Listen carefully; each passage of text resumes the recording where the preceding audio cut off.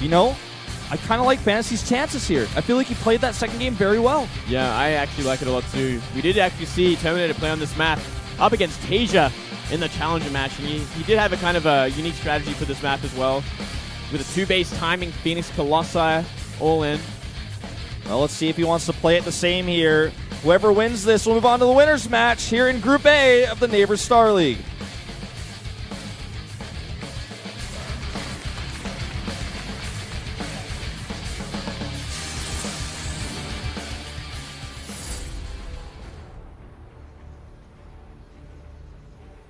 The top right in red. Warlost player for Jin Air, it's Terminator. The bottom of the map in blue. For Dead Pixels, it's FanTaSy, the former SKT Terran player. That is right. And I like these positions for FanTaSy as well, actually. Yeah, really solid.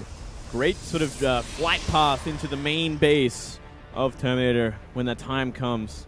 Yes. TV capitalize on it, but we have seen Terminator go for Phoenix on this map, so we might want to try and sway FanTaSy from doing that once again, like in the last map. Going for those Phoenix into Colossi, and I wonder if we're going to see Terminator try for a third base. It is very hard, especially for Protoss on this map, to get that third base against Terran, because it is very exposed on this map. It is a lot farther away. Yeah. A lot harder than on Deadwing, that's for sure. Oh, I think Blink is terrible on this map in PvT. There's just not a whole lot of area you can work with. You only have one way in. Yeah. So what I think is the better opening, if you want to do an aggressive opening as Terminator this time, is Oracles. And it is going to be a third CC first in a row. Wow. So he's sticking to his guns here. I think an Oracle opening, even a proxy Oracle opening, after scouting that would be great. A much faster second gas from Terminator this time. Not going for an early Nexus. And a very fast scout as well. I think he's expecting a third CC first here. Proxy Stargate would not be a bad idea. So, comes up here. You're going to see no Terran. And it's going to immediately go to the bottom right. Well, actually, not even immediately. He's going all the way up there. So, that's no mistake. Definitely planning on scouting and then hiding something here should he find there's nobody there. What do you think it will be, Wolf? Well, Dark Shrine is the most likely. Considering it's this far away, I'd have to agree with you.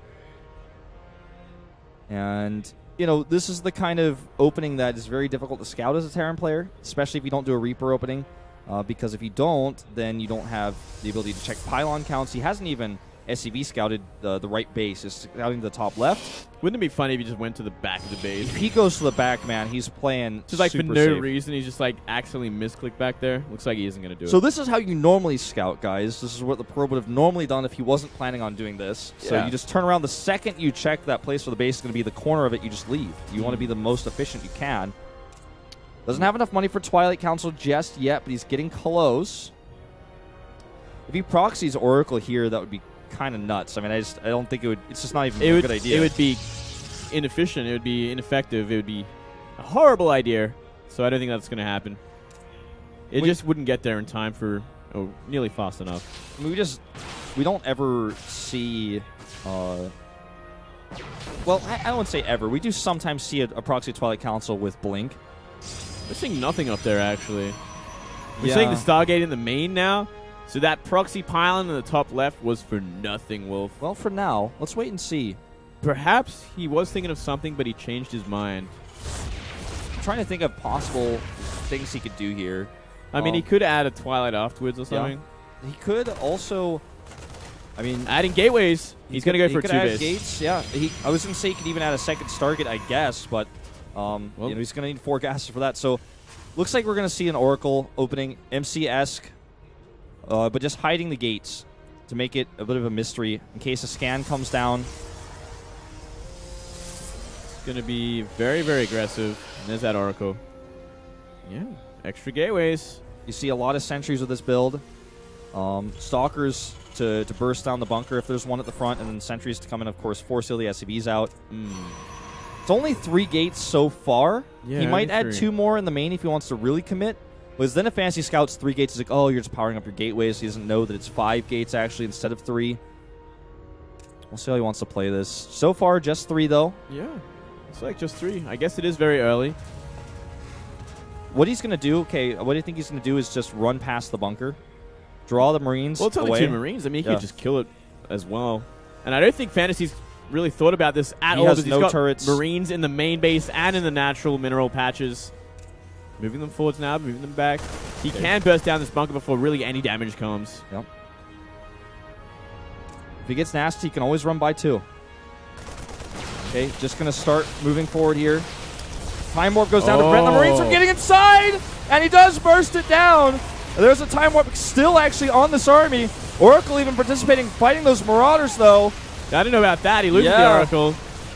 But well, should still be enough to really push everything away. And this bunker is, very, very, I guess, optimistic, you could say, here to the right side. That's certainly not going to finish in time. Marauders are all gone, and Stalkers beat Marines in a straight-up fight.